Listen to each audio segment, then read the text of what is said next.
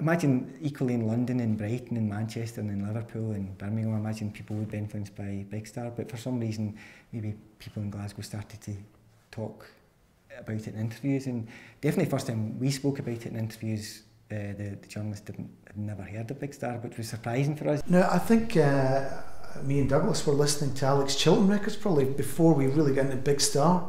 Well, Norman reckons actually Raymond McGinley was the guy that got hold of the Big Star LPs, got all three of them. And then Douglas and Norman were so tight and sharing music with each other, so Douglas very early on would have been aware. So it was actually Douglas and Norman who played me September Girls and 13 and showed me these records.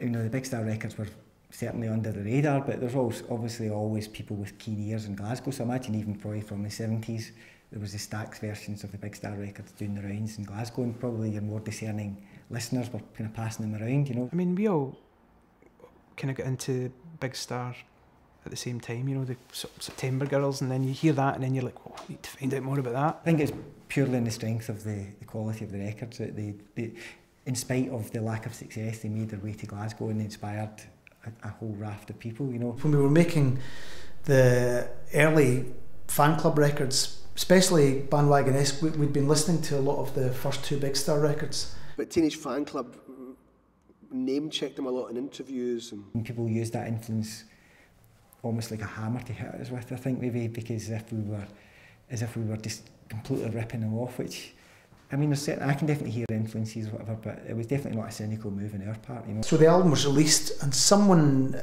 who we knew in the US passed a copy of the record on to Alex.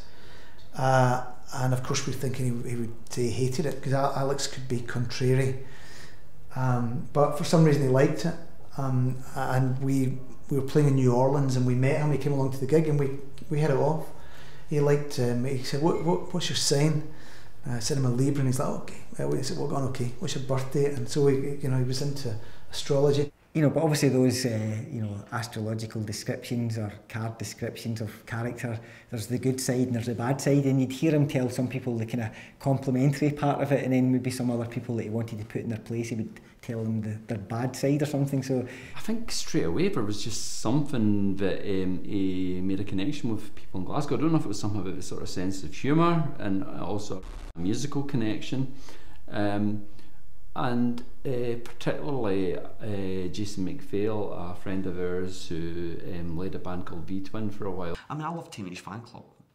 You know, I just loved that band. I still love that band, they're a great band. You know, they talk about Big Star, so you listen to these records and you go, oh, they're really good too. And then suddenly you have the notion of, like, I wonder if we got that guy and phoned him up and said, would you come to Glasgow? And we'll get Teenage Fan Club to be your band. So it's just, you're just like a wee kid just wanking off and having fun, right? It's just like, we can do this and it might happen, and you know, you get lucky sometimes and it happens. He came over, he'd met us, he played with us at Jason's club, he'd gotten to know people here, he had friends here, and he felt comfortable here. I mean, Alex was a guy that lived in New Orleans, in a smaller US city. Glasgow's a small, so maybe he felt comfortable here, you know. Yeah, he certainly did, I think, you know. I mean, we're all kind of pretty nice guys, you know. So, I mean, because friendship and all that's a real important part of anything I've ever done, you know. So, you just kind of got on with people. So maybe he just felt welcome.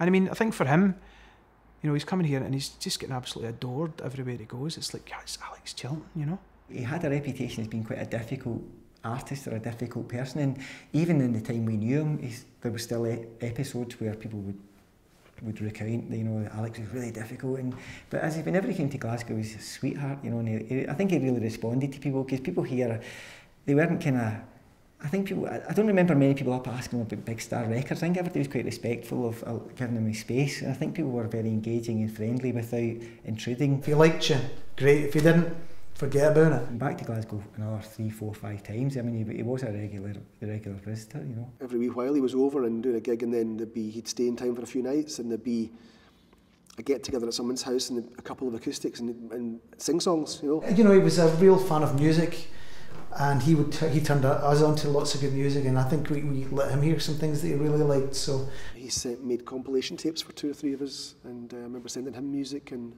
someone at the NME had an idea that we could make a record together. So Alex and Jodie happened to be in London, and we recorded. We both played on each side, and we made a record. And then from there, Alex played some shows with the fan club.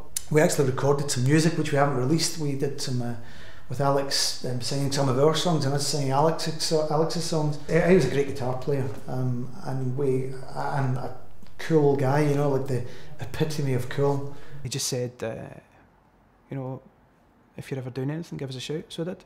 And he came up to the studio and he played on a few tracks. That was a real experience as well, seeing him in that environment, because we would spend hours tweaking guitar amps and stuff like that, trying to get the perfect sound. He turned up with his guitar, he's plugged it into my amp, didn't even tune it, and he's like, just roll the tape, man. And he just played it in tuning, but it was like proper old school, brilliant, you know. He phoned up once at my mum's house where I was, and he was phoning up to say how much he liked the song Hello Again, which was in the BMX Bandits album, Getting Dirty. And that was like amazing, the song I wrote. Oh my God, pinch me, you know. But I remember asking him about, I was worried about that before getting in that album, about singing, because I was still, I think I was still finding my voice, you know, I feel like.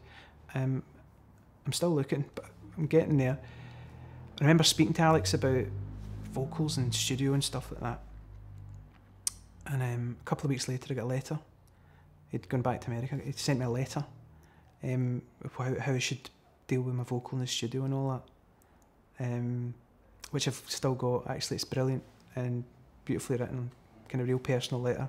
I think he was very fond of Glasgow, and after he died, Laura Chilton came over, his wife, to meet some of the people he'd maybe talked about. Yeah, she just wanted to come over and almost meet this, like almost like family that Alex had, you know, in this kind of far off place, and then there was a notion that it would seem kind of appropriate that some of Alex's ashes were kind of brought to Glasgow for Jason to, you know, put around the place, and then some of it I think were sprinkled near a flat where we had a great party night one time with Alex, and then some of them ended up inside a guitar.